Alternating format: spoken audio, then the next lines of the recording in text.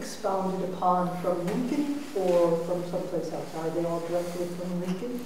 These are all drawn from Lincoln. Okay, so. With a little help from me. You know, I mean, he didn't sit down and, I mean, Lincoln's not a political scientist. He doesn't sit down and write a treatise. Correct. He never gives a lecture on political theory. So I'm looking at these things and I'm saying, all right, here's the pattern. Here's the assumed pattern underneath what he says here, what he says there, what he says someplace else. So I'm bringing it all together, like I'm bringing, you know, like the grocery store brings all of the farmers' produce from many different places to one place. That's my job as a history person. Okay. Right. I was wondering if there were tablets in you know, with carvings involved. He would have made my life much simpler if he had, in fact, given us a nice point-by-point organized system. But on the other hand, I've had a great deal of entertainment, shall we say, in working through the vast bulk of Lincoln's writings and finding the things that he says about democracy. I mean, in a lot of ways, he says as much as he says. He takes it for granted. He's not assuming that he's got people out there he has to persuade, and certainly he's not going to be giving them a quiz at the end, all right? So he can assume certain things, but he also is conscious of how, in his own time, people have come to question, especially the people who will form the Confederacy. They've come to question this thing called democracy. And he wants to recall them, but he wants to recall the people of the free states as well. Because the Confederacy is going to resist this with force. How should the northern states, the free states, how should they respond to this? Should they respond by descending to exactly the same tactics and thus, in a way, prove that the Confederates were right? I mean, it seems to me that one of the greatest proofs of Lincoln's commitment to democracy is not in something he actually said, but in something that he didn't do. And that is, he didn't cancel the election of 1864. I mean, remember, the Civil War runs from 1861 to 1865. Well, unhappily for Abraham Lincoln, 1864 is a constitutionally mandated election year. He's going to have to run for president. I mean, picture this. In the middle of a civil war, they're fighting tooth and nail. And suddenly everyone has to stop and say, okay, time for election season. Well, we're going to have nominations, and we're going to have conventions, and we're going to have vote. If Lincoln had not had the commitment he had to democracy, would he not have simply stood up and said, look, folks, you know, there's a war on. Let's get through the war first, then we'll worry about elections later. And that idea seems never to have occurred to him, even though in the summer of 1864, everything looked like he was going to lose that election. So the course of the war had been going badly. The economy was in shambles. There were protests over civil liberties violations and so on like that. And the Democratic opposition had nominated a very popular general, George B. McClellan, as his opponent. And what McClellan was suggesting was, look, you know, we've had 3 years of this war now. Nothing has succeeded. Isn't it time to try negotiations with the Confederacy? And for a lot of people, that made sense. I mean, look, you know, if you've got a son, if you've got a husband, if you've got a father, you really want to see them sent off to Gettysburg or the Wilderness or, worse still, to Andersonville? No. A lot of people listen, yeah, we've had enough of this war, enough bloodshed. And by the end of August 1864, Lincoln was convinced he was going to lose the election. And he writes this memorandum about, right, this is how I'm going to handle things when I lose. I'm going to cooperate with the president-elect. We're going to see if we can bring an end to the war as quickly as we can before he gets inaugurated, because once he's inaugurated, he's going to give the store away. He was convinced. He brings his cabinet and has them sign the back of this document. Doesn't let them read it because he doesn't want to depress them, but he wants them to witness what he was thinking, so that no one afterwards can say, oh, well, you know, he was inventing a strategy. He's really convinced he's going to lose. And then, the end of August, you get to September, suddenly everything changes. Sherman captures Atlanta. there's a successful campaign in the Shenandoah Valley. Admiral Farragut captures Mobile Bay. And that, I mean, it's like suddenly the air conditioning comes on.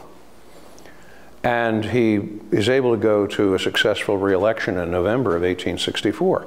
But he says to a group of well-wishers who come to the White House after Election Day, he says, you know, we had to have this election. We had to take the chance of it.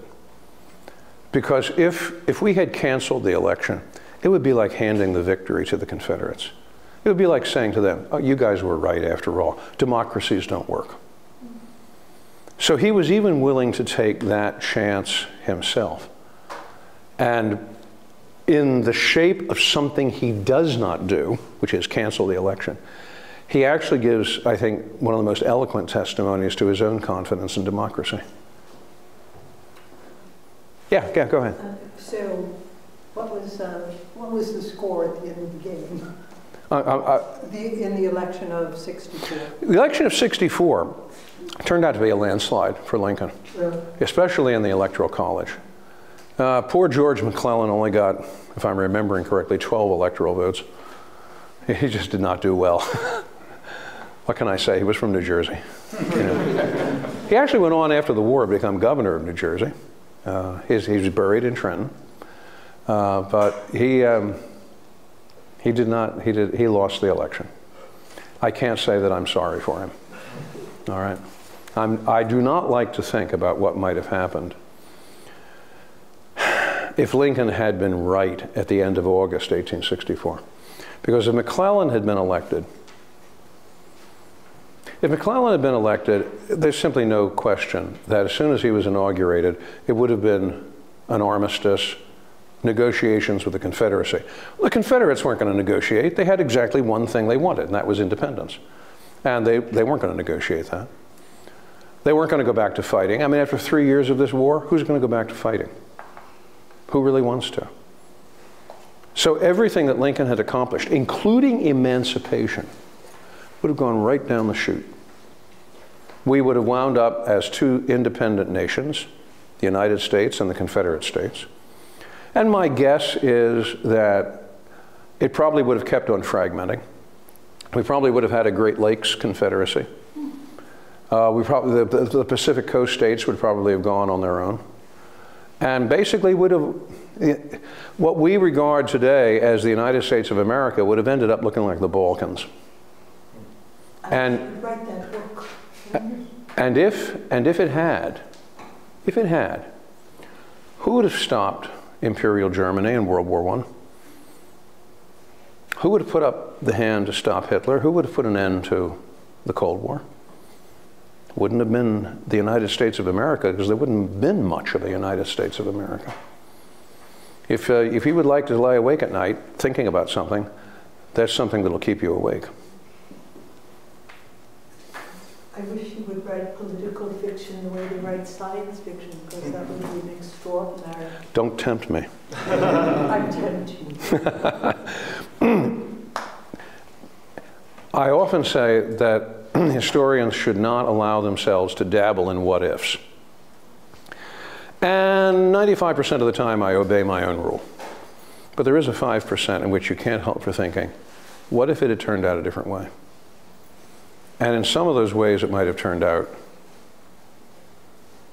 not good to think about. Not good to, and then you have to realize it almost happened. Turn of a dime. Could have been a very different set of results. Contingency in history is scary, but it's also a fact. All right, yes, sir. You were talking about the tension between self-interest and virtue.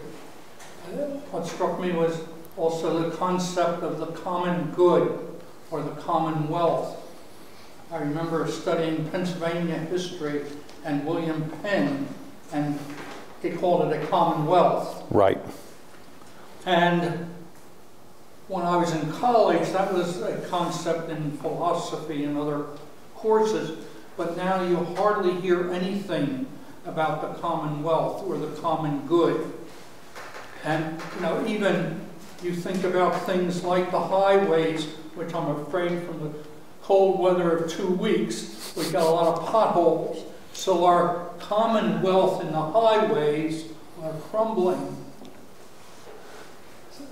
Could you comment on that? The idea of the Commonwealth, which takes us back, first of all, to the 17th century Commonwealthsmen, the English philosophers political philosophers of the 17th century. I'm thinking of people like James Harrington and so on like that. But even further beyond that, to the republics of the Renaissance, the city republics of the Renaissance, and then beyond that to Republican Rome.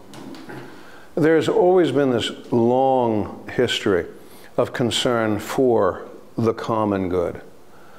And a principal mark of statecraft has been its attention to the common good, not to individual constituencies, but to the common good, to ask what is good for all.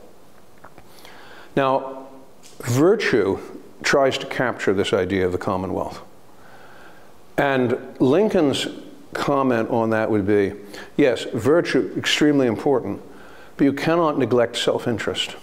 You have to appeal to self-interest too, because virtue is a tall mountain for human beings to climb.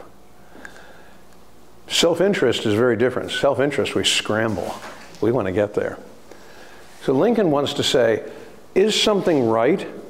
All right, that is worth pursuing because it's good for everyone. But he also likes to make the appeal that says, will this do you good? Yes, scramble for it. So you see him constantly offering these two things. And to me, one of the classic examples is in a letter he writes in September of 1863 that is defending emancipation. And in that public letter, it was going to be read aloud at a mass meeting in Springfield, Illinois. In that letter, he's very careful to make an appeal to what is right, to what is virtuous. But at the same time, he also says, look, we have to make an appeal to self-interest too. Do you want to save the Union? Everyone wants to nod yes. Oh yes, we want to save the Union. All right. Then in that case, you should not be criticizing the emancipation of slaves the way you are doing it. Because look, when those slaves are emancipated, they're going to be the first people to volunteer to join the army. And the army is what's going to preserve the Union. So we're going to have virtue, but we're also going to have an appeal to self-interest. And Lincoln wants to work these two together. So he wants to be, on the one hand, he wants to be a moral philosopher. You know, he wants to be, in the American context, he wants to be a John Witherspoon. But at the same time, he also wants to appeal to self-interest. He wants to be an Adam Smith. He thinks the two can be made to coincide. And maybe it is yet another mark of statecraft that those who really fill the role of leadership in the state are skilled enough in understanding human nature to know how to appeal to both without compromising either. Now, that requires a certain philosophical finesse. We don't often associate politicians with philosophy. Oh my goodness, we certainly do not. But when we have had great politicians, has it not been the case that they are, in fact, people schooled that way? Think of great politicians of the 20th century. I think of people like Konrad Adenauer. I mean, people today hardly even think about Konrad. He's almost been forgotten in many quarters. Konrad Adenauer was at the same time a great politician. He was also a very insightful Catholic philosopher. And he intertwined those two together as he tried to rebuild Germany. Now, remember, Germany had a first attempt at rebuilding after World War I, and it fell to pieces. Look what it gave us. It gave us Hitler. Now, Adenauer, after World War II, has to do the same thing. This time, he knows he's got to get it right. But Adenauer was exactly the right man to do it. There was no counterpart to Adenauer in the Weimar Republic. I think also of Charles de Gaulle. I mean, Charles de Gaulle takes a France which is busy. In 1945, people in France would gladly have cut each other's throats over who had collaborated with the Nazis and who had not, and so on like that. And de Gaulle sets out, first of all, to make it clear, everybody was part of the resistance. That's the way we have to behave. That's the way we have to move forward. When he enters Paris in 1944, first place he goes to, I mean, they're taking this big parade down the Champs-Élysées. Where's the first place he goes to stop? He goes to Notre Dame, to the cathedral. He wants to make a statement here about the combination of the primacy of moral philosophy and together with practical politics. This was a man, and most people do not know this, but de Gaulle had one child, a daughter, and she was a special needs child. You know, it was a mental disability. He loved her. He loved her. He's a great politician, he's a great general, but at home, his love goes out to this child. Everywhere he goes, he's got his daughter with him. After she died at age 20, for the rest of his life, he kept a photograph of her in the pocket of his coat. You know, here is that meeting of the moral imperative with the practical politician that really makes for great statecraft. So we have seen things like this in our time. We have seen it in a John Paul II, all right? We have seen it. It can happen again. Maybe, just maybe, someone who is willing to take the direction and the example afforded by a Lincoln, maybe someone sitting in this room is going to fill that role of genuine statecraft, that combination of moral philosophy with practical politics. And you think, well, how can that be? These guys are looking at each other fish-eyed, like, oh, what, who, me? You know, I'm only a student here at a little university in Little Philadelphia. If you insist. What university did Lincoln graduate from? None. None, that's right. He came from Sinking Spring Farm in Kentucky. He came from the hardest of hard scrabble. He came from nothing. Someone once asked him, because it's funny, we often like to talk about Abe Lincoln, oh, he came up from the log cabin. Lincoln never liked to talk about his background, because he was afraid people were going to try to use it to humiliate him. And one of his neighbors, tried to press him. You know, can you tell us about what it was like in your youth when you were growing up? He finally turned around and said, I have seen a great deal of the backside of the world. He didn't want to get into anything further. Yeah, he came up from the hardest of circumstances. But look where he went, and look who he brought with him, which is to say, all of us. And if we can have a Lincoln, we can also have more like a Lincoln. And as I say, maybe they're sitting in this very room. I hope so. More questions? Yes, sir. So in your previous answer, you mentioned sort of Lincoln's reference to the Union, and that I think is far more ubiquitous in his writings and in his speeches than democracy. And I'm thinking about the way in which he used it, particularly in his famous letter to Horace Greeley. In your estimation, is he equating the Union with this concept of democracy, or could there have been an extra paragraph in that letter in which he says, if I could save the Union and abolish democracy, I would gladly do so? No, for him, these are non-negotiables.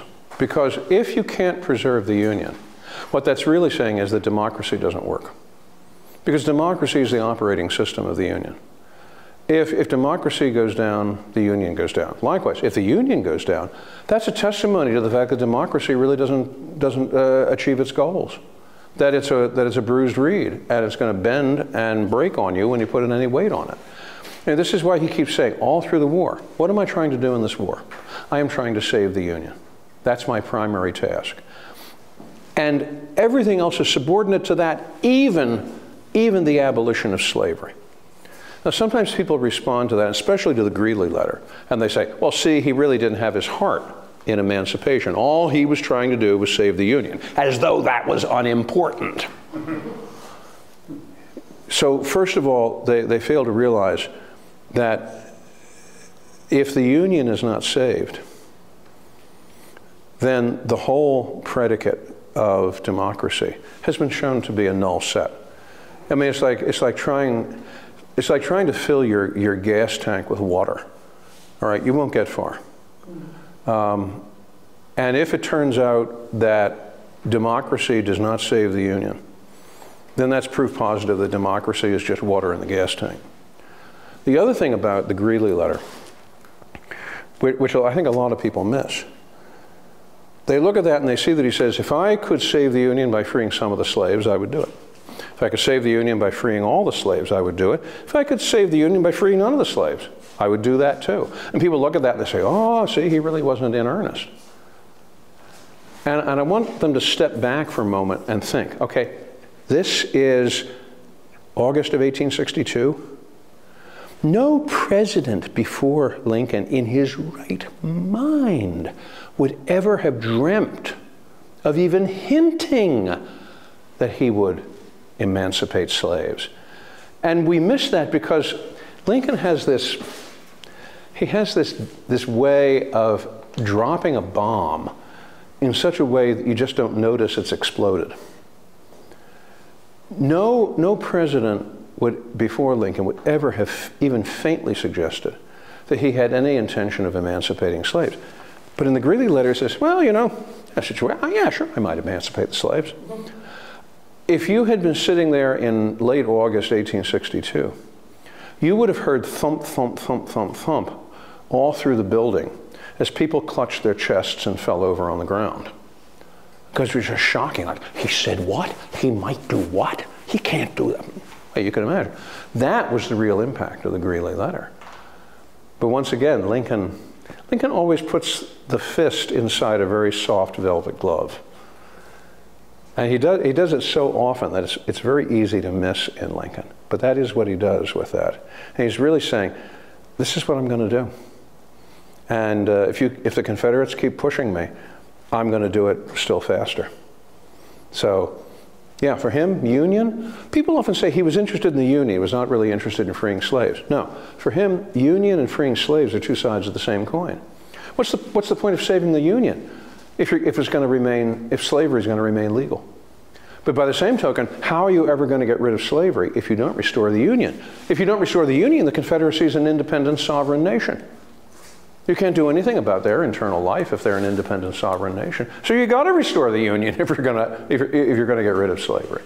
Now, it's two sides of the same coin, but it's easy to miss because Lincoln has this extraordinary way of slipping the real message in when you're not entirely aware that it's being slipped.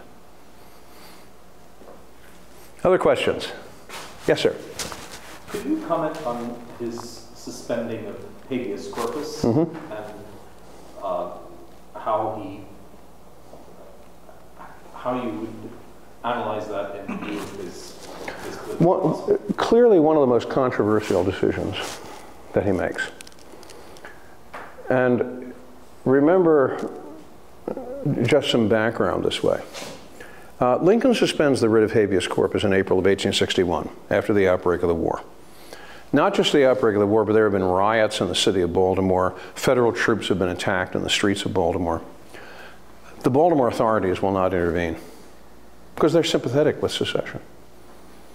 So his response is to suspend the writ of habeas corpus. In other words, you can arrest people. The military can arrest people.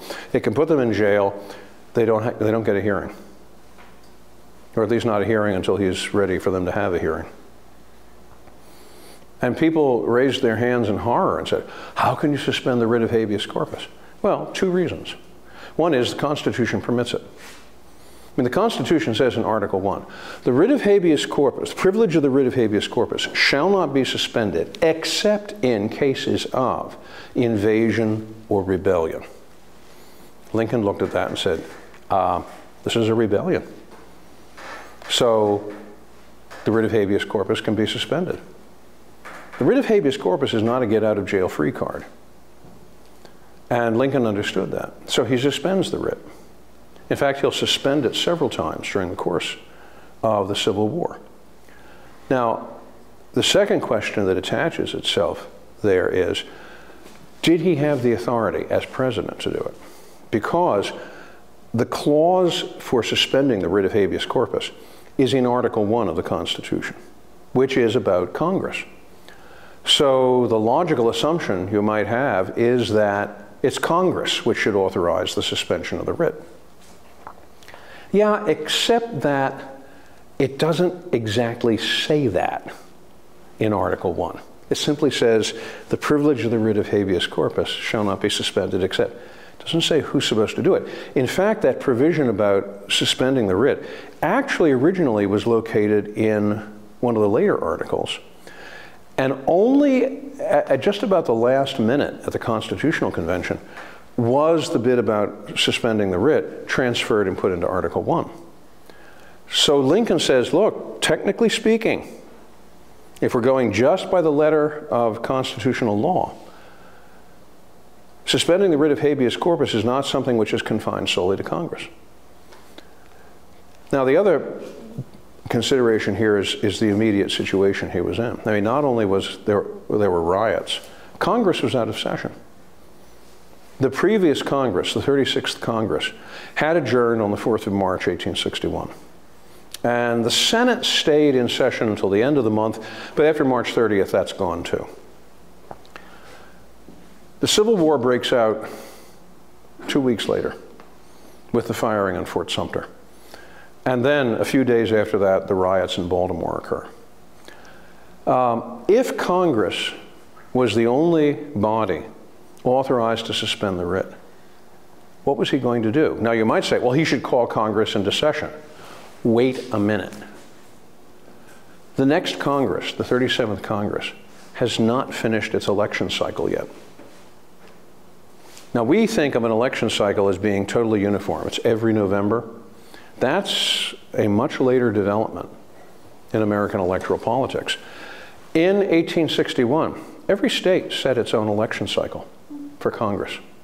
And at that moment, in April and May of 1861, 2 vital border states had not yet held their congressional election. So he would be calling the 37th Congress into special session without these 2 critical border states, Maryland and Kentucky, which he can't, I mean, he knows he can't, if he does that, they're gonna join the Confederacy. Yet he knows he has to act himself. So he does. He shinnies out on a constitutional limb, and he strictly appeals to the exact wording of the clause about habeas corpus. Now, he calls for a special session of the 37th Congress, but he doesn't call it to meet until the 4th of July, 1861. Why? Because he wants to get those elections taking place. That way, nobody, when Congress does come into special session, nobody can afterwards say, oh, well, this isn't a legitimate Congress. But he has to act then, because what's he going to do? Sit on his hands until the 4th of July? Let the Confederates run rampant over Maryland? I mean, think about this. Suppose Maryland goes Confederate. Suppose the Maryland legislature decides it wants to secede. Think about this. That means the capital of the United States is in the middle of another country, because it's going to be surrounded on 3 sides by Maryland and on the other side by Virginia, which was already in the Confederacy. If he had sat around and let that happen, why wouldn't everybody in Congress have jumped up when it finally came together and demanded his impeachment? And he knows that. So he takes a step, and he knows he's on some thin ice. But he takes the step because he doesn't really believe there's any real alternative. So that is the larger context for suspending the writ. Now, does this mean he then turns into a one-man dictatorship? Over the course of the Civil War, it has been calculated that there were between 13,000 and 14,000 civilian arrests. Now, in a population of 22 million in the North, that's not exactly a night of the long knives. All right, but it's still, that's civil liberties questions right there. You're arresting people, putting them in jail, and not giving them a hearing. All right, he does that, but of that between 13 and 14,000, only about 800 are actually civil cases. The rest are smugglers, blockade runners, people who are, people conducting guerrilla warfare in the border states.